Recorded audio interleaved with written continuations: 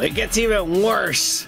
Disney's got as far as just completely removed all the fucking merchandise. And I'll say some of it came back suddenly. A few t-shirts and shit. But they know that no one's gonna buy this ass anymore.